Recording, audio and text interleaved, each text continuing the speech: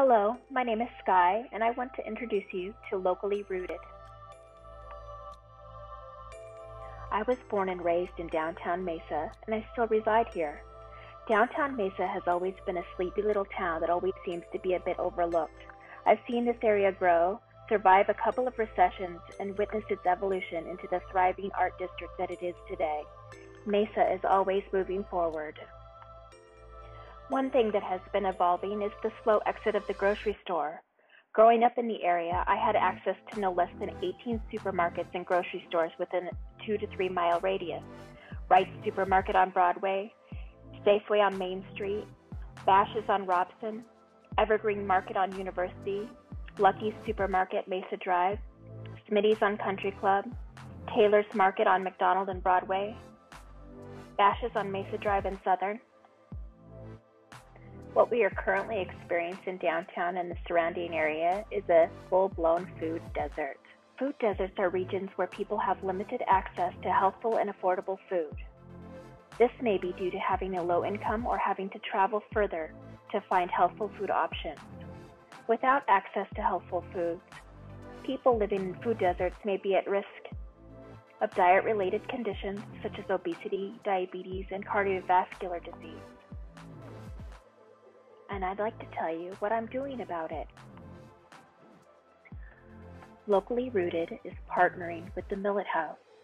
We are tending a beautiful garden and building a food forest, growing fruits and vegetables to share with our neighbors.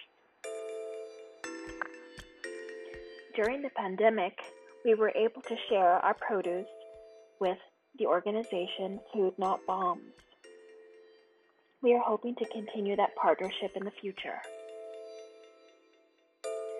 We are looking forward to returning to our weekly community dinners soon, where we share meals made of ingredients from the garden.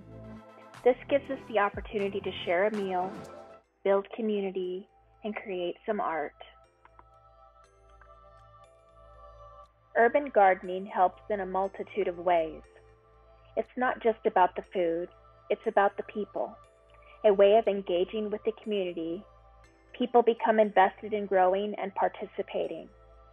We are changing the ecosystem when we garden, and the garden then begins to change us.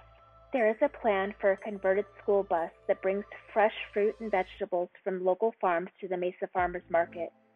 It serves as a produce bus, seed library that provides seeds to start a garden, a free book library which includes gardening and sustainability resources, as well as an education center that teaches how to garden on a balcony, in a bucket, or in a front yard.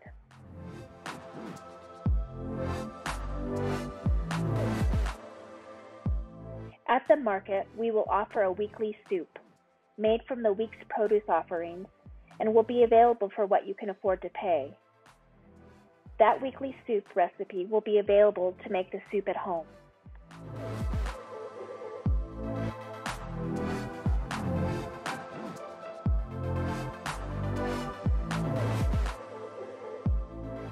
During the week, the bus will travel into the surrounding downtown neighborhoods, making fresh produce available for those who are limited in their ability to travel to a grocery store, as well as a delivery system for the elderly and those who are unable to leave their homes.